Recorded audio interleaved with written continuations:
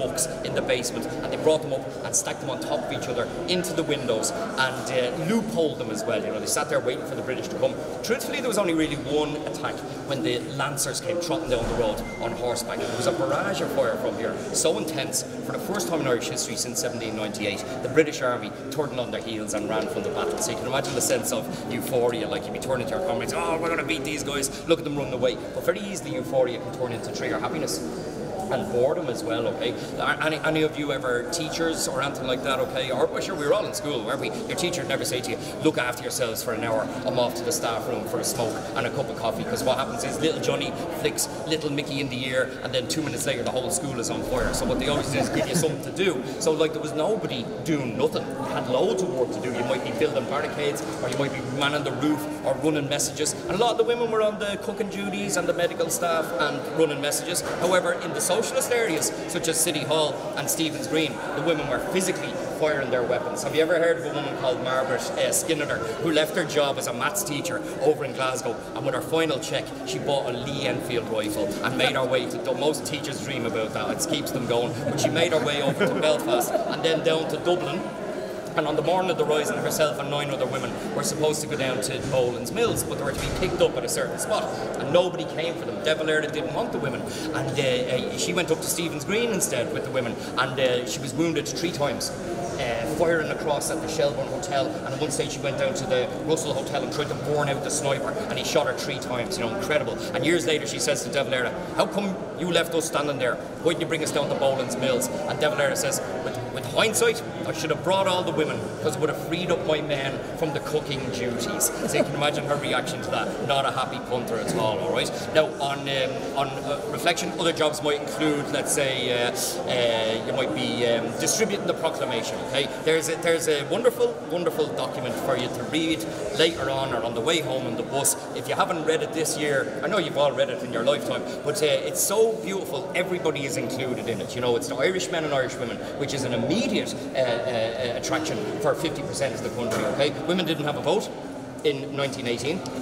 They got the vote, but it was restricted hilariously to 30-year-old women alongside 21-year-old males. I always love the notion that some civil servant decided, yes, a 21-year-old man has the same intellectual capacity and decision-making capabilities as a 30-year-old woman, whereas in all fairness, it's the other way around. It just takes a long time in life to realise that, okay? I should single out for a special mention a man called Sean T. O'Kelly, who was a future President of Ireland, who was out there with a bundle of proclamations over his arm, and he plastered them up all around the place, and he mailed 3 copies to himself from a faraway post box, one which did arrive because the post was completely discombobulated during the uprising, obviously, one that is now in Dáil Éireann when you walk in the front door, okay, there it is, signed by Sean T. O'Kelly. Another man from Belfast, Seamus Robinson, was given a bunch of proclamations to give out, and Robinson felt that this task was beneath him, you know. He's quite self-deprecating. He's quite down on himself anyway, and he grabbed a little newsboy, you know, a new paper boy, and he says, here lad, distribute them around, you know, and he gave him a shilling. And the kid came back 3 hours later with his hat full to the brim of coins, and he says, have you any more of them proclamation things, mister? Like, you know, he didn't even selling them out in the street, so he had, like, you know, brilliant altogether. But someone did all right anyway, like, you know. And on the subject of poverty, okay, and those newsboys were very poor. They would live in the tenements, and the tenements were as bad as in Belfast, but there's a big difference between Belfast and Dublin, and that is that there was a huge employment possibility in Belfast, at least on the shipyards, okay, and in the linen industry as well. But in Dublin, there was very little work except day labouring, you know, import, export down at the docks, right? And poverty was endemic to the extent that infant mortality rates were a staggering 142 per 1,000 births. It's just phenomenal, like, you know, it's 3 in our country today, 2 or 3 per 1,000 births, and 142 was what we were dealing with way back then. For every 1,000 children born, 142 of them never made their first birthday, you know, just staggering. So that's what James Connolly and Jim Larkin, the great Labour leaders, were trying to fight against, if you will, okay? And when Patrick Pearse walked out there, where the statue of Cuchulainn is, and read the proclamation, most people just kind of ignored it, right? It wasn't like the great momentous occasion where he gave the great oration at the funeral of Jeremiah O'Donovan Rossa, where he says, you know, the fools, the fools, the fools, they have left us our Fenian dead, and while Ireland holds these graves, Ireland unfree shall never be at peace, okay? Now, Monday and Tuesday, a lot of looting and burning went on. Looting, you know, understandable because of the poverty, kicking in windows, grabbing bits and bobs, like, you know, there's a joke for years, like a little kid running down the street with a pile of boots and shoes, women's and men's, piled up for the whole family, and he no shoes on his feet, and he bumped into a priest, and the priest says to him, "Young man, where did you get those boots?" He says, "Around in Tyler's, father, but you better hurry, they're nearly all gone," you know. So the notion being that everybody was at it, okay? But the problem with the looters is that they're also setting fire to the buildings, and the intensity of the heat was pretty unbearable. One lad described the heat as not being able, you couldn't lean against the wall of the post office because you'd leave your hand behind. Others describe molten rivers of glass snaking their way through the cobblestone streets, and more describe 150-foot flames higher than Nelson's Pillar. So very, very scary altogether, you know. On Thursday, James Connolly was outside on Princess Street, and this is Connolly out at the firing line, you know, and that's why I love him, like, you know, like he's a general from World War One. Many generals in World War One were anywhere near the blooming front line, you know. Did any general run over the top in the Somme, like, you know? Of course they didn't. They were all 20 miles behind the front line, you know. Well, I know there's people say, well, you know, your general, you don't want them to die, but Connolly is out there encouraging the men. He took a shot in the shoulder, went back out again, took a very nasty wound in the ankle, and any soldier will tell you, worst place to be shot, very debilitating altogether, but he's lying in a bed somewhere here, who knows. We don't have the exact position, but he's given orders. You do this, you do the other, keeping the morale alive, right? Now, Patrick Pearse, he's quite an enigma. You know, poet, dreamer, visionary, editor of On Clive Soulish, the Language newspaper, when he was 23 years of age. You know, like incredibly, he ticked a lot of boxes, if you will. Okay, he studied law as well for 4 years. He took one court case, lost it, never took another one, just gave up. You know, moved on, became an educator as well, called the English educational system the murder machine, designed to murder the intellect, murder the sense of identity, and murder the sense of the individual as well. You know, he's kind of like the Irish Maria Montessori, very, very Catholic as well, you know, very much into the whole idea about his blood will spill and make a rose tree, that sort of stuff, okay? But he's wandering around to all that. Don't be worrying now, you'll be meeting our maker soon enough. Like, that's the last thing you want to hear in the middle of a battle. You want to hear someone saying, I'm going to get you out of here alive. And here's where Michael Joseph O'Ratley comes in. Do you remember O'Ratley? I know I banged a lot of names at you already, right? Sorry about that. But O'Ratley is the guy who drove around Ireland stopping the uprising. He drove down to Kerry and Cork and what have you. Well, he joined in anyway when he saw the guys had gathered at Liberty Hall. For years, people thought he said what was said in the Yeats poem. Yeats wrote a poem about him, and he says O'Ratley jumped out of his car and says, because I helped to wind this clock, I've come to hear it strike. Okay, now that's beautiful. If he did say that, that's pretty good. I think he says, I'll help you out, lads. That's what he probably says. Okay, I don't think anyone walked around talking like William Shakespeare. But he got 30 fellas to line up down on Moore Street, and the plan was, we'll bail down Moore Street, break our way through the British barricade, make our way to Williams and Wood's jam factory, and that will be our new headquarters. So it's a sound plan. But the problem is, at the end of Moore Street, there's a machine gun, possibly 2 machine guns, possibly 2, but certainly a lot of snipers as well. And O'Reilly was approached by a man called Desmond Fitzgerald.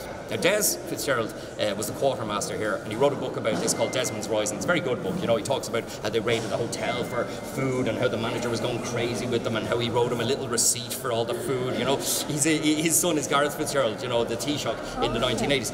I wouldn't be keen on his political party.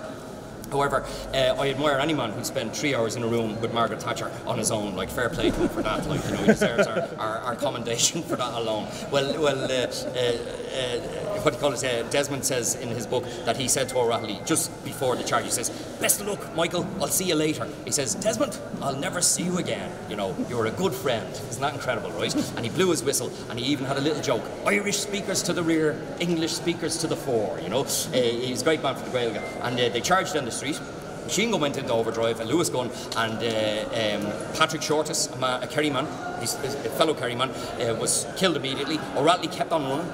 Bullets whizzing into his body, taking lumps out of him, right? The adrenaline kept him going. He ran into a little doorway, heard the British were going, there's one to the right, there's one to the right. And he said, Jesus, I'm a gunner now. And he dashed down a little laneway, and he shot it again, right? And the dying moments, he took a second to write a little note to his wife with a pencil. Yeats said he writ in his own blood, okay? His lovely letter is still around. It's a plaque there as well. He says, Darling Nancy, I've just been shot leading a rush up Moore Street. I took more than one bullet, I think. Tons and tons of love dearly to you and to Nell and to the boys and to Anna. It was a good fight anyhow. Lovingly yours, O'Reilly. And he says, please deliver this to Nanny O'Reilly, 40 Herbert Park, Dublin. Goodbye, darling, okay? And he put it in his pocket. Now, a British soldier, a kind British soldier, who was carrying bodies into the ambulance, found O'Reilly's body and didn't do what he should have done, which is give that letter to his superior officer. That letter went into his pocket, and a few days later, nearly a week later, he delivered that, I reckon, on his own time, because Nanny O'Reilly says your man was in a bit of a rush, like the British soldier. And think about this, it's always an officer who delivers those kind of things, right? And this is a private in the British Army, runs up the door, very posh house, you know, very rich they were, bangs on the door, gives the woman the letter and ran away, like, you know. And I always think it would be lovely if we found that British soldier's relation now, like if some, you know, I always wait sometime on a tour a fella say, yeah, my granddad delivered a letter to some woman, you know, it'd be great to put the two families together. That would be a real circular sort of handshake, you know what I mean, like, you know. But we like that line. It was a good fight anyhow, because you don't have to be the winner to be the victor. And we're Irish, so we all know that anyway, okay? Because we never bloody win anything anyway, all right? And here, you know, like I read an article there only a few months ago saying what was the point in the Rising when they were going to lose. You know, that's nuts, right? Northern Ireland or Ireland going off, the Republic going off to, what do you call it, the Euros. Okay? I'm not really into football, right? But, Jesus, like, do any of us think we're going to win? No, but you don't go, there's no point in us going, lads, you know. You go anyway. You take part. You give it a shot. Patrick Pearse said, we have fought. We have won. We have won because we have fought. You know, that's the thing, look, you know, beautiful, isn't it? Like, okay, listen, right, we're going to go down the road now, and we're going to fantastic exhibition on 1916. There's books, art, there's fellas with collections of the most wonderful stuff that they've all put together, a few lads in uniform and stuff like that. So there's medals and weapons and all that kind of stuff, and it's free in, and you can wander around at your leisure, even if you go in for 2 minutes or 2 hours. Entirely up to yourself, okay? City Hall was occupied in 16, so it's pretty brilliant that it's there today. And again, I remind you of the anniversary as well. And I'm not trying to shamelessly promote my own book, but I have 3 books that I've written, and they are in for sale there as well. I'm just saying, my wife and child are in there selling them. And close the bloody gate. But yeah, I've got one on James Connolly, one on the Rising, a small one for a tenner, and I've got a nice hardback one on the Rising as well that sold very well. It's like lists of everybody who's involved, lists of the weapons, that kind of stuff, the women, the 276 women. So they're in there anyway if you want. Just one thing, Dublin Castle right on the doorstep, City Hall right on the doorstep. There's the most lovely statue in the world up there of Justice. And Justice was designed by Van Nost, a Dutch artist, in the 1773, I think, when it was unveiled. And he'd lived here for a while, and he had a comment on British justice in Ireland. So he had, first of all, the statue is facing away from the people. She's got her back toward. Secondly, she's holding the scales of justice with such a disdain that you only reserve to pick up your husband's underpants from the bathroom floor and dump outside every morning. And also, she's not blindfolded. Justice should be blind to race and creed and gender. And there's now a poem about her. The statue of Justice marked Wellhurst Station, her face to the castle and her arse to the nation. That there be no justice would ever come from there, okay? Look I'm gonna wind up, all right? Thanks very much, right? I had a very pleasurable tour, which I have to say, you're very easygoing people. I hope you enjoyed yourself. I hope you'll help spread the word a little bit. Thank you very much. And I have a little thing for you as well if you want. It's a little flyer for the tour if you want to come down. On the bill, Lorcan, no? And the bill as well. I have a bill. Oh, Jesus, yeah, I have a bill. Yeah, I'll give you them and you can pass them on. And yeah, thanks very much to your committee and to Wilbert as well for our where is the bill here? I know, right? Everybody out. Yeah. Well, here, come on in. If you're looking for my books, they're just in there to the right a little bit. I'll be there. You'll see me in a second. All right. So I won't say goodbye because well, I will say goodbye. But come in and say hello. So this has been sponsored by the council. And we also are pleased to say we've got some money left, which we're going to bring you all down on the 17th September to the Points Past Culture Night. It's something I'm involved with. So and I invite you down to Altnaveigh as well for something to eat before you go down and get a coach as well. So please please come to that. I think it's so important. It's part of the programme for which we applied for funding. And that's on the 17th of September. It's a Friday night. Okay, 17th. So I've got all your details, and Claire and I have got all your details.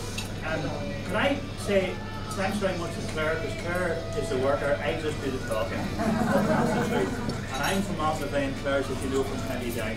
And we'll work, Claire comes down to work with us, she does the work at Night on the Wednesdays, and we'll build up this relationship in terms of working together for the good of the community in general, and obviously in particular in terms of cross-community work. So thank you very much, Claire. I'd like you to show your appreciation.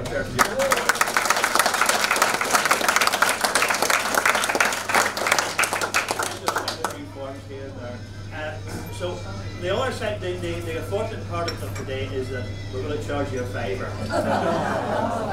Claire's going to do the dirty work and collect the £5. I think you've over this morning. I do hope you've enjoyed yourself. Also, John had a wee thing going around there, I think again mostly about cancer research, a barbecue in Altnaveigh next Saturday night. So if you haven't got one of those, John had them, did you have them, John? Who had them? Yeah.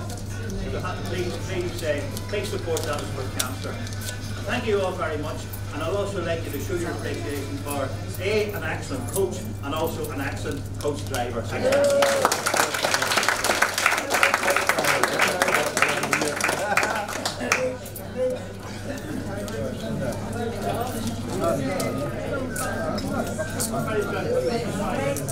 It's Friday the 16th September, but I'll talk to you all about that near the time.